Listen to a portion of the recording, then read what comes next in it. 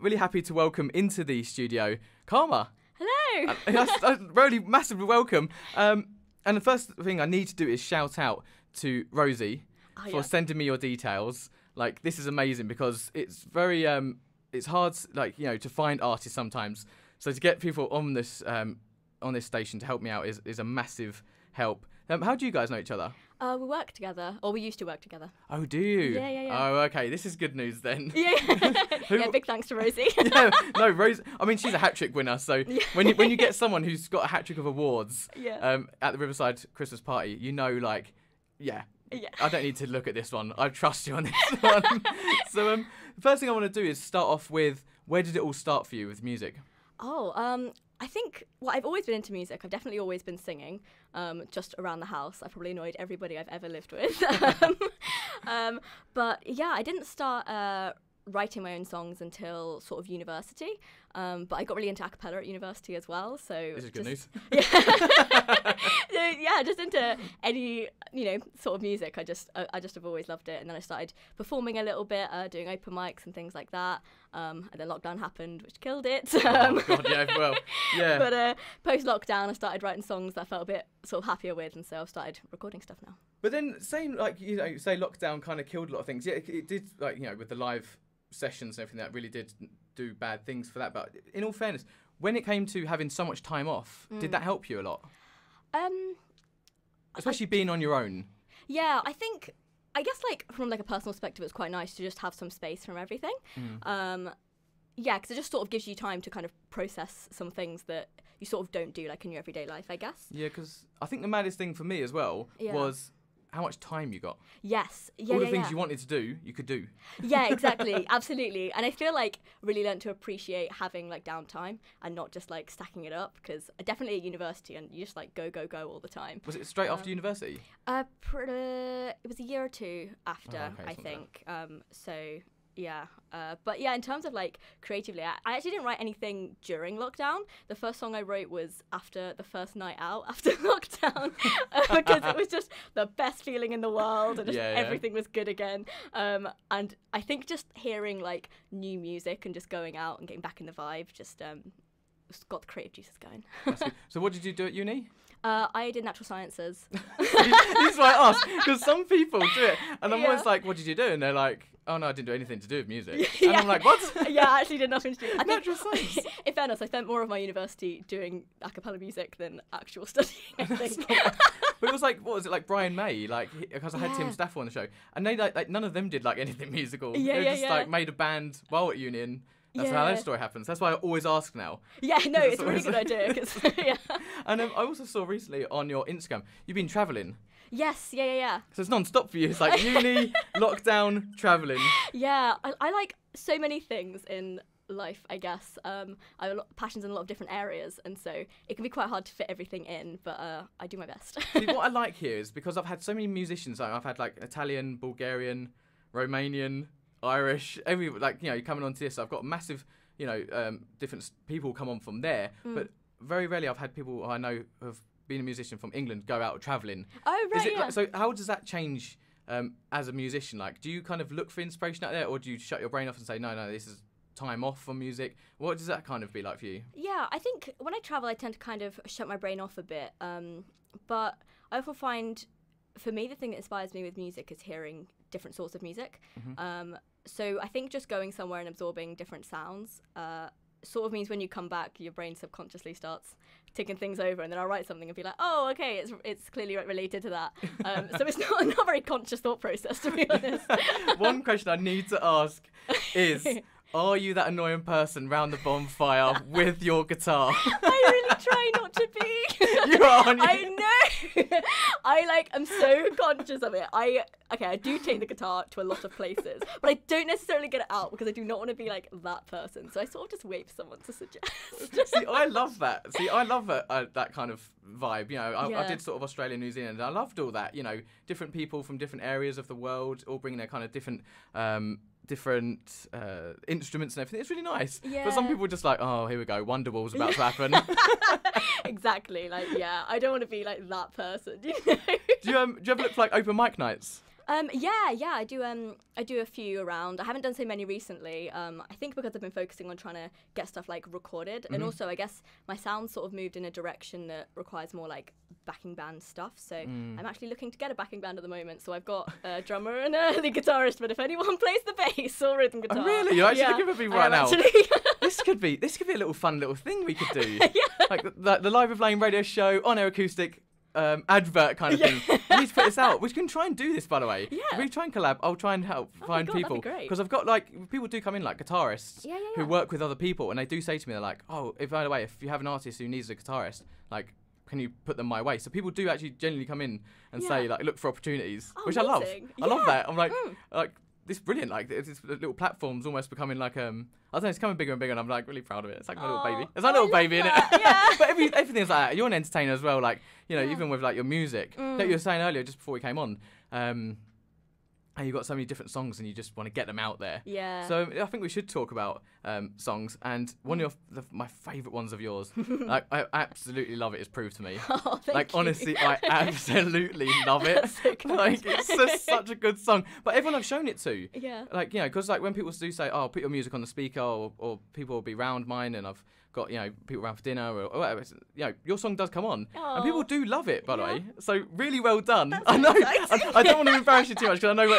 I'm like that. They're like, oh, listen to your show. I'm like, don't tell me, don't give me a compliment. I'm like, ugh. But then people, like, you know, I have to say it's amazing, and I'm a big fan of it. Thank so how you. did it all come about? Because it's quite a mad song. Like, you know, it's got some mad energy. It's so sassy as well. Like, yeah, I think it's just me sort of entering my sassy era. This is good. Yeah, no, it's good. It's definitely a big change from sort of stuff I used to write. I think I used to write very kind of like sad songs, which I never really felt like recording, because I was like, I don't feel good like playing this. Yeah. So I guess I started to think more like, what do I want to put out there? What do I think is like an important message, I guess, or maybe like something important that I've learned. And I guess for me, but one of the things was, if you constantly feel like you're trying to prove yourself to other people, you're constantly like doing yourself dirty, really. Like, you're underestimating yourself, and yeah, it's true. there are a lot of people who can underestimate people just all the time, so you sort of need to back yourself. So it was just sort of the idea of like, what if I flip the script and just think, okay, what if people need to prove themselves to me, rather than me constantly feeling like I need to like prove myself to other people. This is an amazing message. Yeah, and I think a lot of people can like relate to that message. I think there are a lot of people who overthink things, and, you know, can get a little bit stuck in their head, and just need to remember that, you know, it's not about you having to like constantly scramble to try and prove you're enough, because it's never something that you're going to feel like you reach. So, you know, yeah, so, you know, other people can take advantage of that sometimes, so screw them. Love that. So it's not about some certain person then, is it? Or is it? Because I'm always like this. Like, okay, so this song, like, not specifically, but I guess, like, different sort of people or different scenarios kind of come to mind once you're doing it. I mean, for me, like I said, songs just kind of come to me, not even about anybody particularly a lot of the time, and then I'll sort of play it and be like, oh, okay, yeah, no, that was from this scenario, or whatever it was. So yeah, I mean, I'm always referring to a guy in this song, but I think it's often just kind of being sick of mansplaining, to be honest. I feel like me and my friends have just received, especially studying science and things, sometimes you can just receive a lot of unsolicited advice. Oh, there you go. And you're a bit like, I'm also as capable, so come on, guys. It's definitely one of those songs that I can imagine windows down, volume turned up, and you're just screaming in the car, like driving. I can definitely imagine. And it also gives me a lot of 90s to early noughties American vibe. Like, I can imagine it on something like 10 Things I Hate About You. Yes, I love that film. Yeah, something and like I love that. Letters to Cleo, so this is all Do you know good. what I mean? Oh, there you go. I didn't even know that. I didn't know that. But yeah, do you know what I mean though? It does give me those vibes. So yeah, I think that's just like such a good era of, I guess, films, and sort of revisiting them as well. I just think the energy is so good. Like, we should like carry that and own that. But like, even like who's actually just thinking of 10 Things I Hate About You, because that just popped into my head as the first. I don't know why that's the first film, by the way. I don't know. It might say a lot about me. Might have just revealed bad things about me. But there's a song in there, actually. I can't remember which one it is, and that's kind of a like, you know, yeah, real, like, I Want You to Want Me. Yeah, that's the one. To Clear, yeah. That's the one. They do the whole album. They do the whole like album for the film. So, and that's a great one. Yeah. Well, there you go. I think this is the perfect like moment to actually hear Prove to Me. Okay. Yeah. Okay. Right. When you are ready. Grab the guitar. Always helps. That does help. Okay.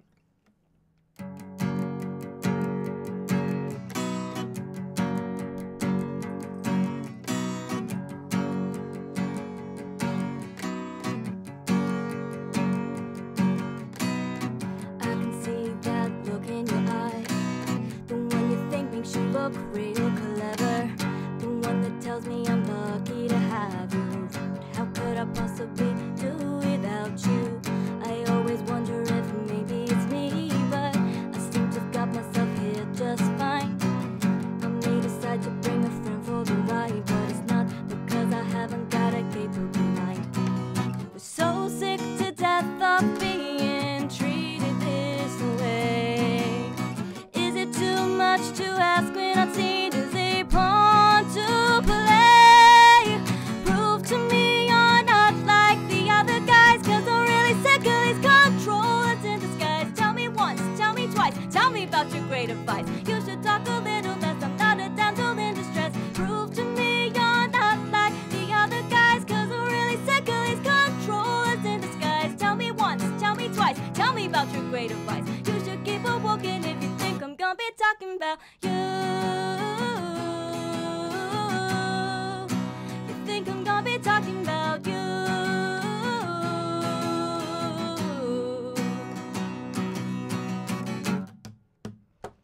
I can see that look on your face, the one you make before you tell me I'm wrong. You barely know me and you barely know the subject. I'm not sure what makes you think that you're an expert on this subject. Could you swallow your pride? And maybe we'll get through mistakes, we're human, it's fine. But I'm through with making myself smaller so I can fit your ego, and you wounded heart that never was mine. We're so sick to death of being treated this way. Is it too much to ask when I'm seen as a pawn to play?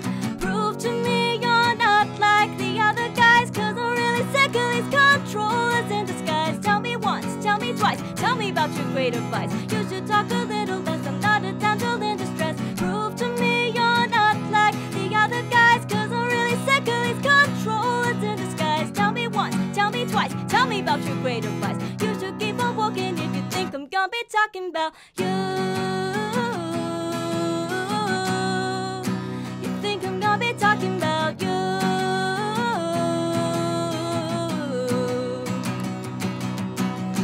It's not much to ask that we have a little independence. It's really not much to ask that you assume we have a decent competence. If this song offends you when it's played out loud, well, I guess you got some things to figure out. But guess what? That's not my problem now. Prove to me you're not like the other guys, 'cause I'm really sick of these controllers in disguise. Tell me once, tell me twice, tell me about your great advice. Prove to me you're not like the other guys, 'cause I'm really sick of these controllers in disguise. Tell me once, tell me twice, tell me about your great advice. You should keep on walking if you think I'm gonna be talking about you. You think I'm gonna be talking about you. You think I'm gonna be talking about you. You think I'm gonna be talking about you.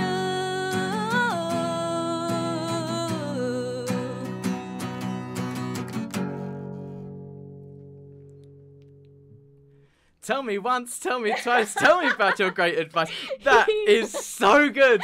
Who thought of that? Was that your lyrics? That was me, yeah. Oh, you are. I tell you, it's just so good. Thank you. That's actually the first bit of the song that came to me. Is I it? was literally on the bus, back from meeting up with a friend. Nothing to do with my friend, by the way. I love her very much. Good, oh, yeah. That's probably all the things we were talking about that Yeah, were yeah, annoying us in life. And that bit came to me and I was like, ooh, I feel like that's kind of good. And I like jotted it down, and then sort of the rest of the song just started like flowing when I got home. But yeah, that was where it started actually. The nightmare moment of it is it pops into my head at random points of the day. Yeah. I'm no joking. I'll just be walking through somewhere. I'll just be like, tell me once, tell me twice, tell me about that great advice. And people will be like, you all right? I'm like, yeah. I'm like, listen to this song. I'm like, no, but honestly, that's amazing to have like sort of a front row tickets to that. That's just incredible. And it's exactly why I wanted to create this on Air Acoustic, just so I got to see some of the best up-and-coming talent London has to show. So I'm really happy. Thank you. So have you got a music video out for Prove to Me? Yes, I do. Yes. It is. I'm trying to think if it was that one. Yeah. It's been a long day. Yeah. So what's it like doing a music video? Really fun. A lot of work. Mm-hmm. So because we filmed it in 3 different scenes, it was 3 different locations. So we ended up from when the song was done and then trying to do the video took genuinely almost a year trying to sort it all out. But that's mainly because there are long periods in between of trying to just sort locations and things like that. Yeah. And just life. Yeah. Oh gosh. Yeah. Yeah, but lucky for me, I have a very, very good friend who I work in film and he works in film, and so we're both able to sort of do the filming and editing like ourselves. Yeah, that's helped. Yeah, which is It's not what you know, it's who you know, and sometimes it's not who you know, it's who you know. So yeah, there you go, right? True. Oh, awesome! No, I like that. So, what's the promotion been for Prove to Me? How's it been? You bring out a song. Yeah. You put it on, I guess, Spotify because that's where I've got it. Yeah. All these different platforms obviously are around. What happens kind of next? You bring out this song, because I saw you had a party on your Instagram. Yeah. So no, awesome. I would do that if a release party. But what happens next? You can't just sit down and let it do its thing. Obviously, you've got to go and give it a push here and there. So how do you do that? Yeah, well, so this is my first one that I've released. So it's sort of a work in progress on how to do that following, I guess. Well, I've reached out to radio shows like your good self. Hello. Shout out to Rosie. Yeah, absolutely. And I've been using TikTok a lot, so trying to keep up regular social media posts, trying to get a little trend going. Did not work, but I think that's how it goes. We've all been there. Yeah, exactly. But you just got to try these things. Yeah, and then hopefully go and doing some more live stuff, which, like I said, I'm sort of getting around to. That's the bit that's taken me the longest to do, but I feel like that's probably the best way to start doing stuff. Is it hard? Because trying to get gigs, because I feel like everywhere you go, if you walked an hour in London, I feel like you could write about 20 places that do open mic nights, and that's just that little walk. So is it quite easy to get open mic nights, or is it hard? Yeah, I mean, just going to an open mic night is okay. Getting gigs is a little bit harder, but I found that having the social media presence has really helped with sort of people finding me on that, which is good. But for me, I'm such a perfectionist with things. I think partly it's just I just need to crack on. I just need to go do it. Yeah, that is well, what is it? It's 70% of it always is showing up. Yes, yeah, exactly. So as long as you show up. So you do play the guitar. Yes. Which is another helping hand, I guess. Yeah. What other do you? I play piano. You play piano and guitar. Yeah. Wow. So guitar, I'm not that good at. I consider that my ability to play guitar is functional. You're not that good at guitar. I'm not that good at guitar. What? No, come on. No. You can do a song. That's I can good. do a song, but I just learned enough guitar so that I could sing basically. So that I could have something I could sort of back myself with if I want when I'm doing open mics and that. But I've been playing piano since I was 8, so I'm much more comfortable on that. Just you can't take a piano everywhere with you. Yeah, that's very true. I've had one person who had a guitar, a piano here. Oh, really? Yeah, one person. So it's not the popular choice. Yeah, exactly. But if someone was listening to this and was like, I feel inspired, I really want to learn an instrument. Yeah. Which one would you say? Would you say piano or guitar? Oh, probably guitar for versatility. I think piano is a great instrument to start learning music on because it's the easiest to start with because you just press the note and it plays and it's fine. Whereas a guitar can take a little bit of work to make it sound quite nice. But a guitar is just so much easier for taking around and things like that. So yeah. Good, because that's what I've bought. And that's what I'm trying to learn. So yes, I made the right choice. So you're bringing out more music. Yes. And that's why you're here. And I believe this is an exclusive. Yes. So let's talk a little bit about this song because I don't know anything about this song. So you can. Okay. This is not a little bit of information. This is exclusive. Yeah. So what's it called? It's called Screw You. It's a little bit more aggressive than Prove to Me, to be honest. Well, I'm glad we started with Prove to Me. Yeah, exactly. Well, I was just about to say all my other songs are a lot nicer and less angry, but I'm not quite sure if they are. Some of them are. But they're all generally supposed to be kind of good vibes or vibes that you need. So this song's a very cathartic song for me. It actually has a lot of lyrics that so I jot down lyrics every week pretty much on my phone, but they very rarely make it into a song. But it's some lyrics that I jotted down I want to say like 6 years ago, like oh, wow. just little bits from like experiences that I had at the time that I thought this will work quite well as like a lyric. And then, yeah, just all came to me one day. So. Oh, there you go. And you can play that one on guitar? Yes. That's good just news. About. So I think music more. I think we should have more music. Yeah. Okay. Let's do Screw You. Okay. Oh.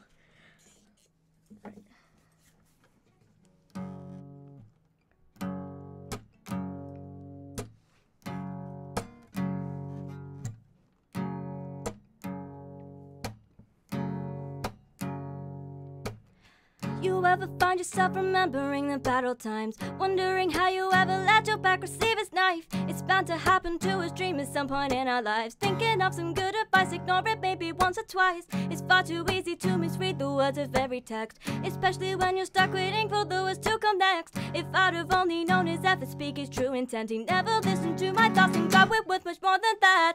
Screw you, I hope you're happy in hell. I hope your demons make you feel one half of the things you put me through.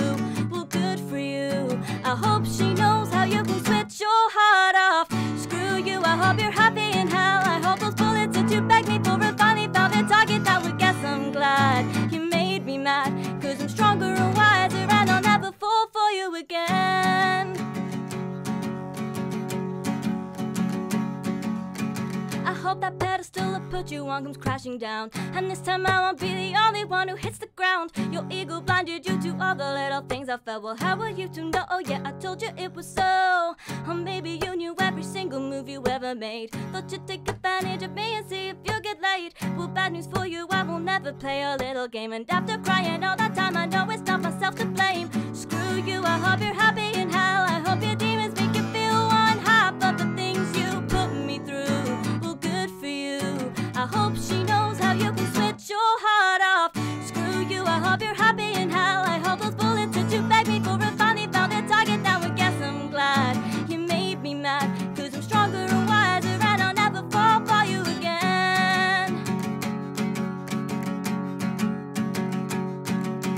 I've moved on. Never knew how great it would feel to have you gone, and now I've realized all you ever did was hold me back and waste my time. Screw you, I hope you're happy in hell. I hope your demons make you feel one half of the things you put me through. Well, good for you. I hope she knows how you can switch your heart off. Screw you, I hope you're happy in hell. I hope those bullets that you begged me for have finally found their target. Now I guess I'm glad you made me mad, 'cause I'm stronger and wiser, and I'll never fall for you again. Never fall for you again. Never fall for you again. Woo! Whoa, there you go. Screw you. Whoa, I felt that one. I felt that one. Your gigs must be crazy, man. Yeah, they just must be full of energy, and people must be like, yeah. So, yeah, just with the energy, it must just be. Oh my word, it must be just off the charts. So, got any gigs coming up? Kind of thing. That's what we need to know. We're wrapping this up now. So yeah, gigs. Wow. I haven't got any in the diary yet, but I know. It's been a great place to say it. But I'm sure you will. I should be having some coming up. Certainly in the new year, we're gonna get on it. Okay, awesome. So if people want to find out where you'll be playing, Yes. where can we find you? Everything will be on my Instagram. It's probably Instagram. TikTok, Facebook. I do all the things. And YouTube as well. So there you go. Yeah. And the last question I'm going to hit you with is, if you could play any venue in the world, it's your dream venue, this is the one, which venue would it be? Oh my god, that's such a good question. Or what stage? Oh, I don't know. That's such a good question. Maybe like Glastonbury would be. Everyone says Glastonbury. Yeah. I figured they would. So take festivals out of it. Okay, festivals out of it. I think it was O2 that I went to Arena. see Ed Sheeran at? Was that the way he was at last year? Could be. I can't remember, but it was just. He does a lot. Super cool. Yeah, He does a lot. He does a lot. I've got constant reminders like coming through my ticket things being like, Ed Sheeran's got a show near you. Yeah. Has he? Back again? Yeah. Honestly, just one of the big London ones, I think. Yeah. It's just nice. Energy's good. No, I absolutely. So, look, thank you so much for coming in. I really, really do appreciate it. This was amazing. So I'm really, really happy, and I wish you all the very best with all your music. Thank you. Thank you so much for having me. It's been fantastic. Absolutely.